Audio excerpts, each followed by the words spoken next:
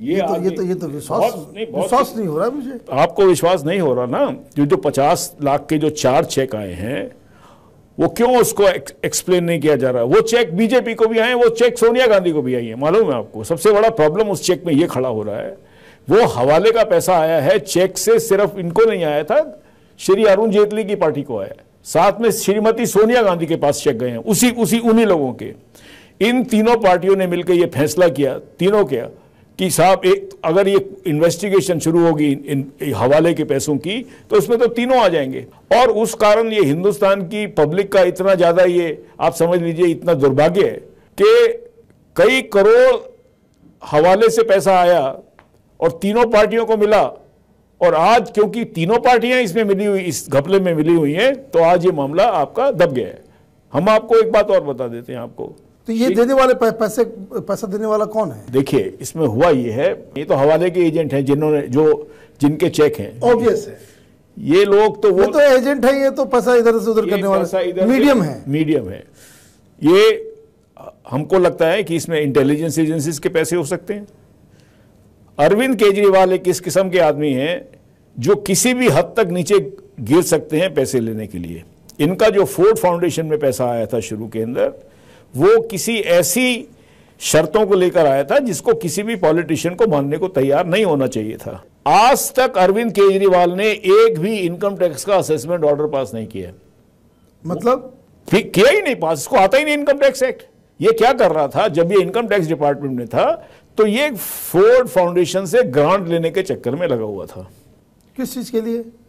यही पैसा बनाने के लिए। उसको ये पता था, उसने एक चीज उसने बहुत बड़ी ध्यान से समझ ली थी कि अगर आप कोई ऐसा ऑर्गेनाइजेशन बनाओ जिसमें आप ये कहो कि साहब हम उससे देश का भला करेंगे, ये करेंगे, तो उससे जितनी ग्रांट्स उनको बाहर के कंट्रीज से मिल जाएंगी, जैसे फोर्ड फाउंडेशन वगैरह की ग्रांट्स हैं, वो पैसा बहुत ज्यादा रहेगा बनिस्बत इनकम टैक्स डिपार्टमेंट में अफसर बन के घूस लेने के पैसे के मुकाबले। ये बात इनके दिमाग में बड़ी क्लियर थी, और आप ये देख दीजिए कि इनका दिमाग इसलिए इतना ज्यादा क्लियर था। लेकिन मेरे तो ये मानना है कि फोर्ड फाउंडेशन खुद ही एक संदिग्ध, देखिए फोर्ड फाउंडेशन है, इनको भी मालूम है ना। देखिए, दो चोर ही तो मिलकर बैठेंगे आपस में। फोर्ड फाउंडेशन के पास अगर आप चले जाएं, अगर आपकी कोई, आप खुद भी कोई चालू चीज नहीं है, तो फोर्ड फाउंडेशन से आपका इतनी जल्दी कोई बातचीत होने वाली नहीं है। फोर्ड फाउंडेशन कहता है हम तो आपका पैसे देते हैं, लेकिन आप हमारा बताइए क्या क्या काम करके देंगे। मेरे साथ इसने 7 साल मेरे अंडर काम किया है जिसका। लेकिन ये जो जितने जो जांच हुई, जिस तरह से अकाउंट्स की जांच हुई, और कौन से अकाउंट्स की, जो फॉरेन बीच में जो कहा गया कि भाई आपका जो फॉरेन फंडिंग जो आम आदमी पार्टी को हो रहा है, उसकी जांच हुई, तो सरकार ने कहा क्लीन चिट दे दिया। जिस तरह वो 4 चेक, मैं हिंदुस्तान की हाई कोर्ट को, सुप्रीम कोर्ट को चैलेंज करता हूं, किस तरह उन चार जो 50-50 लाख के 4 चेक थे, और वो वाले चेक जो कांग्रेस में गए हैं और वही वाले चेक कांग्रेस के नहीं गए हैं, उसके ऊपर अभी तक गिरफ्तारियां क्यों नहीं? आप मुझे एक बात बताइए, मैं इनकम टैक्स, मैं क्या एक आपको बताता हूं, आपको ये नहीं पता कि आपको कहां से आए हैं 50 लाख रुपए, पहली बात। दूसरी बात, आपको ये पता है कि जिन आदमियों ने चेक दिए हैं वो क्रिमिनल्स हैं, सारे के सारे हवाले का काम करते हैं। अरुण जेटली ने इसको अरविंद केजरीवाल को गिरफ्तार ना करके ये दिखाया है कि एज ए फाइनेंस मिनिस्टर उसको ये ज्यादा इंपॉर्टेंट है कि बीजेपी एक्सपोज ना हो जाए, क्योंकि बीजेपी के पास भी वही चेक्स हैं और सोनिया गांधी जी की पार्टी में भी वही चेक्स हैं। इस देश का दुर्भाग्य देखिए। और मैं आप इस हिसाब से तो आप इस हाई कोर्ट को भी उठा लीजिए। मैं पूछता हूं, हाई कोर्ट के उस बेंच ने ये कैसे कह दिया इसके खिलाफ कुछ नहीं है? और मैं इसलिए बोल रहा हूं बैठ के, एक चीज से बड़ा दुख होता है कि जिस भी हाई कोर्ट ने बेंच बोला है कि इसमें कुछ भी नहीं है, सब तरह के आदमी सभी जगह हैं। क्या है, क्यों किया गया, क्यों नहीं किया गया, लेकिन हुआ गलत है। हम तो आज भी बोलते हैं गिरफ्तारियां होनी चाहिए उन आदमियों की जिन्होंने चेक दिए। इनकी गिरफ्तारी होनी चाहिए अरविंद केजरीवाल की, जिन्होंने चेक लिए। और इनकी क्यों होनी चाहिए? बीजेपी के लोगों की गिरफ्तारियां होनी चाहिए जहां पे उन लोगों ने बीजेपी को चेक दिए, और उनके क्यों? सोनिया गांधी के पार्टी को जो चेक दिए, तो कांग्रेस के लोगों की गिरफ्तारियां क्यों नहीं हो? मैं इसलिए नहीं कह रहा कि अरविंद केजरीवाल का है। सवाल यह है कि ये पैसा, आपको पता है कितना पैसा आया हुआ है बीजेपी के पास ऐसे चेकों से? मालूम है आपको? जो इनकम टैक्स एक्ट है, इनकम टैक्स एक्ट के अंदर क्लियरली लिखा गया है कि जो भी डोनेशन किसी भी पॉलिटिकल पार्टी को आती है, उस डोनेशन को इनकम टैक्स ऑफिसर उसको उसकी जांच करेगा जो 20,000 से ऊपर है, जो 20,000 से कैश से ऊपर है। इन्होंने क्या किया, कांग्रेस और बीजेपी ने जब यूपीए की गवर्नमेंट थी, एक बिल पास कराया पार्लियामेंट में, और इस देश का दुर्भाग्य देखिए, उस बिल के ऊपर कोई डिबेट नहीं हुई, कोई लोगों को नहीं बताया। उन्होंने ये कहा कि पैसा जो भी आएगा चेक से आएगा लोगों के पास, उस पैसे की कोई इन्वेस्टिगेशन इनकम टैक्स ऑफिसर नहीं करेगा। ये हम आपको ये भी बता देते हैं, अब आप सुन लीजिए, जिस लीडर का मैं नाम ले रहा हूं बीजेपी के, वो इसमें इंस्ट्रूमेंटल थे, यूपीए के लीडर इंस्ट्रूमेंटल थे, सबको सूट करता था। पैसा आ रहा है, घूस का पैसा आ रहा है, हवाले का आ रहा है, बस चेक से होना चाहिए, वो जांच के परिधि से बाहर चला जाएगा। इसीलिए तो वो 50-50 लाख के वो सारे चारों चेक आ गए। आप मुझे एक बात बताइए, आपने भी दुनिया देखी है मनीष बाबू, आपके यहाँ कोई आदमी आके 4 चेक आपके यहाँ छोड़ जाए और आप बोले कि मुझे क्या पता, कई लोग जा जाते हैं, हमारा ये काम थोड़ी है पता नहीं। 50 लाख का नहीं, 50 लाख का एक चेक, 50 लाख का एक चेक। ये जो सिचुएशन है, इसको कौन मानने को तैयार है? आज मेरे सामने आ जाए अरविंद केजरीवाल, मैं बताता हूं उसको 50 लाख का चेक जिस आदमी से लिया वो कौन सा हवाले का रैकेटियर है, क्रिमिनल है। तो ये पीड़ा जो है, ये जो पूरा जो अभी जो चल रहा है, इसका मतलब है कि पॉलिटिकल फंडिंग हो या जिस तरीके का हो, वो सारा कुछ वैसा ही चलता रहेगा। मनीष, एक बात बताइए, अगर किसी का इस देश का भले का किसी के दिमाग में होता तो यहाँ स्टेट फंडिंग होती कि नहीं होती? आज तक स्टेट फंडिंग तो हुई नहीं। आज तक कोई साफ पैसा तो ना ये कांग्रेस सरकार चाहती ना बीजेपी सरकार चाहती, क्योंकि ये धंधे में आए पॉलिटिक्स में पैसा बनाने के लिए। स्टेट फंडिंग कहां से हो जाएगी? आपका बहुत बहुत धन्यवाद। तो ये थे विश्वेंद्र गुप्ता जी, जिन्होंने बताया कि किस तरीके से आम आदमी पार्टी को वही बीमारियां लगी हुई हैं जो बीमारियां दूसरी पार्टियों को, जैसे बीजेपी और कांग्रेस को लगी हुई है, कि काले धन, सफ़ेद धन, ब्राउन धन, लाल धन, उसमें कोई फर्क नहीं रह गया है।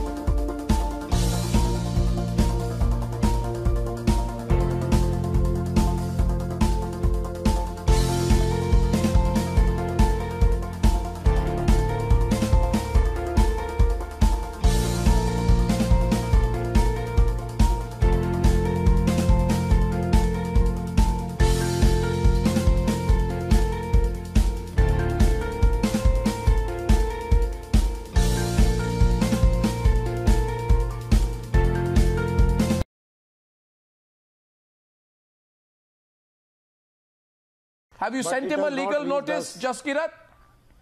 No notice has reached us. Yes, Arnav, I have already sent him the information, and then probably he'll get it through courier maybe tomorrow. I don't know how long does it take in India.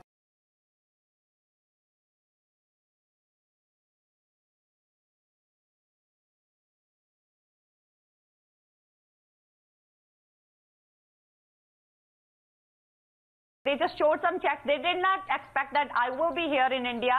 And luckily, I was standing over there when media actually questioned. I was shocked to see my name. Where did my name come from?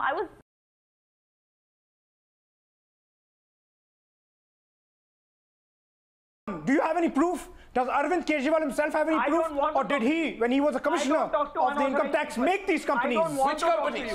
These 4 fake companies. And there are 31 companies. So what are you suggesting? This is a plant. This is a plant. Oh, everything is for Aam Aadmi Party. Everybody is a plant. Everybody is a BJPian. तो question आता है कि मैंने ये video क्यों बनाया, आम आदमी पार्टी को एक्सपोज करने के लिए या उनके अरविंद भाई को एक्सपोज करने के लिए, कि पहले मैं कार्यकर्ताओं तक ये इन्फॉर्मेशन पहुंचाना चाहता हूं कि इनका मकसद सिर्फ वोट काटना है, या तो उनके जो स्पॉन्सर है इनके मकसद के से ज़्यादा इंपॉर्टेंट है इनके स्पॉन्सर। मतलब एक कठपुतली होती है, कठपुतली के ऊपर कठपुतली चलाने वाला होता है पपेट मास्टर, और पपेट मास्टर के ऊपर भी पपेट मास्टर होता है।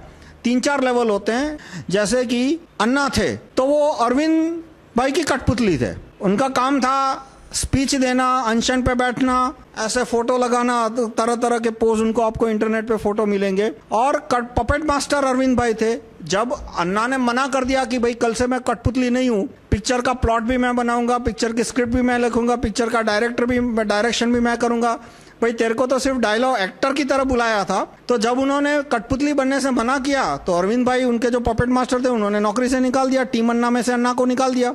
अब टीम अन्ना में से अन्ना को निकाल दिया तो टीम का नाम भी बदलना पड़ेगा, तो नाम बदल दिया, टीम अरविंद हो गया। और फिर इंडिया अगेंस्ट करप्शन का नाम लेने से ऑब्जेक्शन लिया तो फिर नाम बदल के आम आदमी पार्टी कर दिया, वो तो नेम चेंज था। तो इसी तरह से अरविंद भाई के पपेट मास्टर थे, पर उनके ऊपर पपेट मास्टर है फोर्ड फाउंडेशन, जो कि उनको कहता है कि भाई तुम आज नई पार्टी बनाओ और कल फोर्ड फाउंडेशन इनको आदेश दे कि पार्टी बंद कर लो या तो मोदी साहब को सपोर्ट करो, तो वो मोदी साहब को सपोर्ट करना पड़ेगा। और फोर्ड फाउंडेशन के ऊपर है रॉकफेलर, वो मैंने, और रॉथस्चाइल्ड, ये 2 मेन आदमी है इंटरनेशनल पॉलिटिक्स में, रॉकफेलर और रॉथस्चाइल्ड।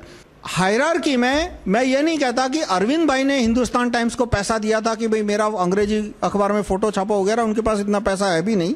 इतना न्यूज़ कवरेज की कीमत मिनिमम 10-15 लाख होगी, कोई 10-15 लाख उनके पास है नहीं कि वो इस तरह से दे सके। पर जिसने दिए, उन्होंने क्यों दिए कि upper middle class voter BJP से कट के दूसरी तरफ जाए, तो मुझे क्या फर्क पड़ता है इसमें। काफी युवा कार्यकर्ता मैं देख रहा हूं कि उनके नाम से भ्रमित होके ये मान गए कि भाई यहां सिस्टम चेंज की बात होने वाली है, वो इस पार्टी में जुड़ रहे हैं और यहां देश का नुकसान हो रहा है। देश का कैसे नुकसान हो रहा है? टाइम पास हो रहा है। टाइम पास का कैसे हो रहा है कि ये जितने व्यवस्था परिवर्तन के लिए जा रहे हैं कार्यकर्ता, जब उन्हें पता चलेगा कि उनके पीठ में खंजर भोंका गया, उनके साथ धोखा हुआ है, तो 2 साल के बाद वो पॉलिटिक्स में इंटरेस्ट ही नहीं लेंगे, वो देश के लिए कोई अच्छा काम करने में इंटरेस्ट नहीं लेंगे। जैसे मैं आपको एग्जांपल देता हूं, 2009 की साल में मैं काफी चिरंजीवी के कार्यकर्ताओं के साथ था। मैं उनको बोल रहा था कि भाई आप राइट टू रिकॉल, उनको मेरे जो कानून अच्छे लगे राइट टू रिकॉल वगैरह, मैंने कहा ये कानूनों का प्रचार करो, किसी व्यक्ति के पीछे मत भागो। तो उन्होंने कहा नहीं, हमें इस आदमी में बहुत श्रद्धा है, देव आदमी है, ये आदमी है, इतना परिवर्तन कर देगा। अब उस बात को 3-4 साल हो गए। चिरंजीव की पूरी पार्टी थी, प्रजा राज्यम पार्टी, पूरी की पूरी कांग्रेस में जुड़ गई। चिरंजीव है वो कांग्रेस में मिनिस्टर बन गए। तो अब मैं जब वो आंध्र प्रदेश के कार्यकर्ताओं से बात करता हूं तो मुझे कहते हैं मेहता, वो अक्सर मुझे मेहता कह के बुलाते हैं, पॉलिटिक्स की बात मत कर। बस वो पॉलिटिक्स में कुछ काम नहीं करना चाहते। उनको इतना बड़ा धोखा हुआ है क्योंकि जिस कांग्रेस को खत्म करने के लिए उन्होंने प्रजा राज्यम पार्टी को सपोर्ट दिया था और एक पैसा नहीं लिया था, वो तो पैसा डोनेट कर रहे थे, आज वो इतने हतोत्साहित हो गए, उनके साथ धोखा हुआ है। इसलिए नहीं क्योंकि उन्हें असफलता मिली, इसलिए क्योंकि उनको असफलता मिलने के बाद असफलता मिली। शुरुआत में सफलता मिली कि प्रजा राज्यम पार्टी के इतने कैंडिडेट चुन गए, तो वो कह रहे थे चलो हमें सीएम नहीं बने तो क्या हुआ, हम 2014 में चिरंजीवी को सीएम बना देंगे। और अब तो चिरंजीवी पार्टी के साथ ही कांग्रेस में जुड़ गया, वो सीएम बनेंगे तो कांग्रेस के सीएम बनेंगे।